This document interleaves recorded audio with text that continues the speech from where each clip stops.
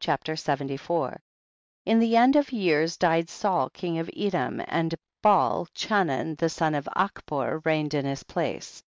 In the 16th year of the reign of Moses over Cush, Baal Chanan the son of Achbor reigned in the land of Edom over all the children of Edom for 38 years. In his days Moab rebelled against the power of Edom, having been under Edom since the days of Hadad the son of Bedad, who smote them and Midian, and brought Moab under subjection to Edom. And when Baal Chanan the son of Achbor reigned over Edom, all the children of Moab withdrew their allegiance from Edom. And Angeas king of Africa died in those days, and Azdrubal his son reigned in his stead. And in those days died Angeas king of the children of Chittim, and they buried him in his temple which he had built for himself in the plain of Canopia for a residence, and Latinus reigned in his stead. In the 22nd year of the reign of Moses over the children of Cush, Latinus reigned over the children of Chittim for 45 years.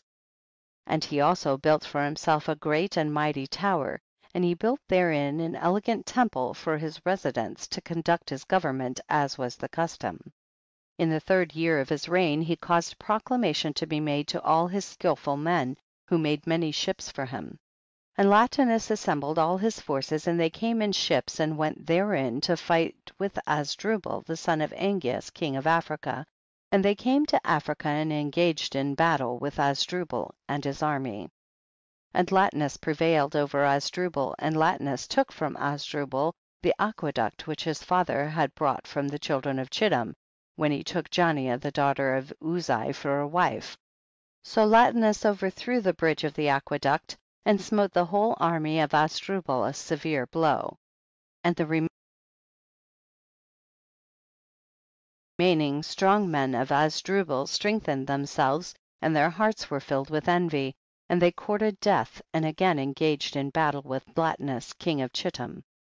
And the battle was severe upon all the men of Africa, and they all fell wounded before Latinus and his people, and Azdrubal the king also fell in that battle. And the king Azdrubal had a very beautiful daughter whose name was Ushpezena, and all the men of Africa embroidered her likeness on their garments, on account of her great beauty and comely appearance. And the men of Latinus saw Ushpezena the daughter of Azdrubal, and praised her unto Latinus their king. And Latinus ordered her to be brought to him, and Latinus took Ushpezena for a wife, and he turned back on his way to Chittim. And it was after the death of Azdrubal son of Angeas, when Latinus had turned back to his land from the battle, that all the inhabitants of Africa rose up and took Anibal the son of Angeas, the younger brother of Azdrubal, and made him king instead of his brother over the whole land of Africa.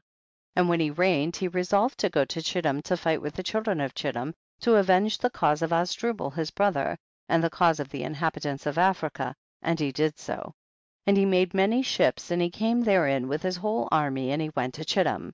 So Anibal fought with the children of Chittim, and the children of Chittim fell wounded before Anibal and his army, and Anibal avenged his brother's cause. And Anibal continued the war for 18 years with the children of Chittim, and Anibal dwelt in the land of Chittim and encamped there for a long time. And Anibal smote the children of Chittim very severely, and he slew their great men and princes, and of the rest of the people he smote about 80,000 men. And at the end of days and years Anibal returned to his land of Africa, and he reigned securely in the place of Azdrubal his brother.